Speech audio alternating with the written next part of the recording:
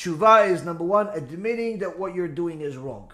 Number two is to stay away from it by building a fence, by learning about the topic, learning about the sin, learning about the mitzvah, learning what entices you to sin, learning what entices you to do a mitzvah, and so on. Building a fence around it, not spending any time with people that encourage you to sin, not going to places that encourage you to sin, and so on. That's step number two. Step number three, the Rambam says, is remorse, where you simply cry to HaShem when you do this vidui. By admitting that it's wrong is good, but it's not enough. You have to also be sorry about it.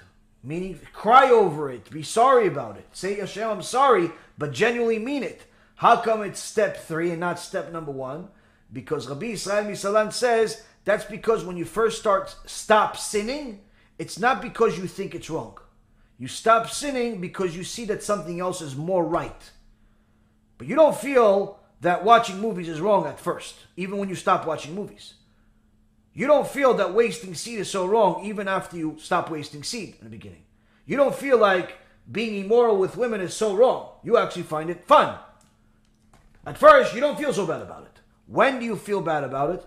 Once you have stopped, admitted the problem, stopped it, learned about it, built a fence, stayed away from it, stayed away from the filth, from the spiritual filth, for an extended period of time, long enough to be able to smell the stench that comes from it, then you will feel sorry for ever being part of it. This is why many times real Baalei Teshuvah only start crying about their sins months and sometimes years after they started doing Teshuvah.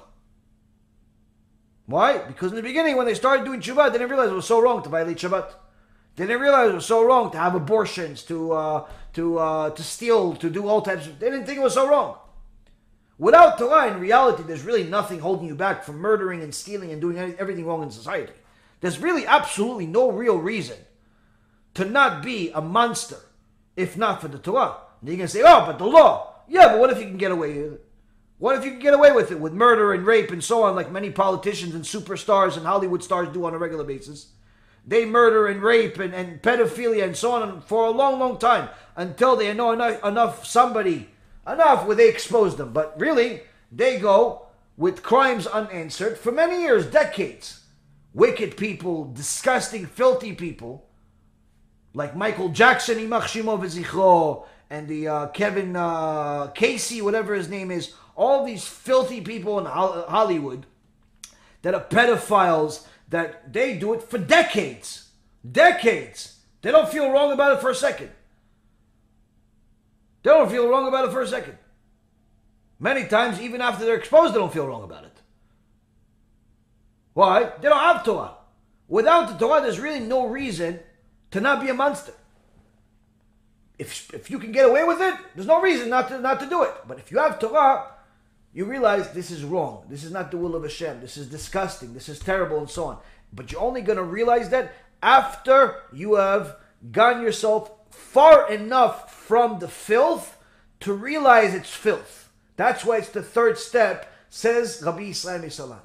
And then step number 4, HaKadosh Baruch Hu will test you and verify whether you've really passed the test, and then sign off on you. You are a real Baal Teshuvah.